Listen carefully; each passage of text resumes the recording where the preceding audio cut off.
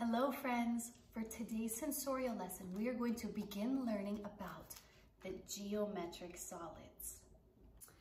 Now we have lots of geometric solids in this basket, but today we are only going to practice 3 of them. So we are going to learn about a cube,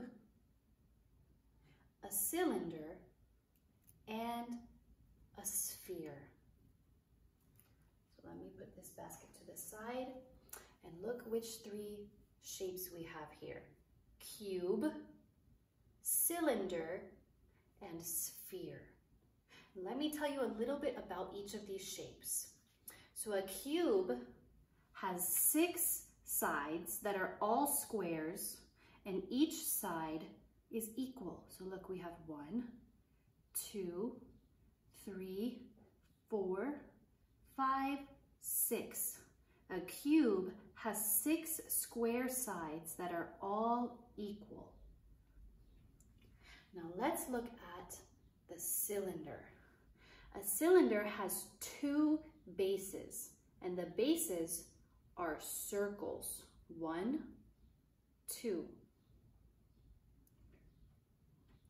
And a sphere doesn't have any sides or bases. It is completely round like a ball. Sphere.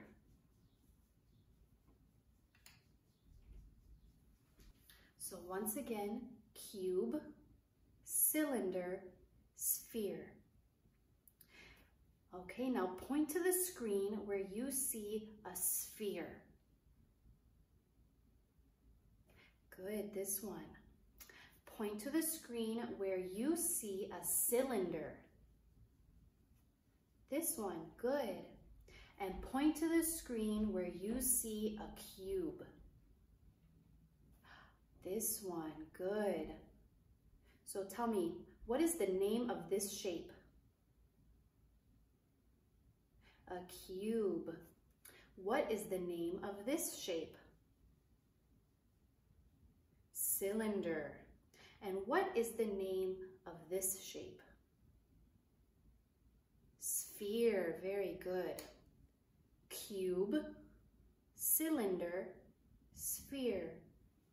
Now that we've learned the names of these shapes, the cube, cylinder, and sphere, what I would like you to do is go look around your house and see if you can find one object in each of these shapes. So one object that's shaped like a cube, one object that's shaped like a cylinder, and one object that's shaped like a sphere. And let me show you what I found in my house. So this block is shaped like a cube. Even though it has this little heart, just pretend like it's not there. This block is a cube, just like this cube.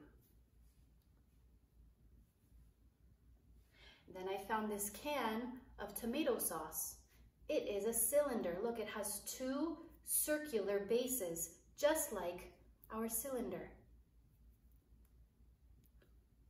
Cylinder. And last, I found a yellow ball. Look, the yellow ball is round, just like the sphere. They are both spheres. Cube, cylinder, sphere. Okay, friends, I hope you enjoyed learning about the cube, the cylinder, and the sphere. But like I told you, we have lots of shapes in this geometric solids basket that we still need to learn about. So come back next week and we'll learn about a couple more of them.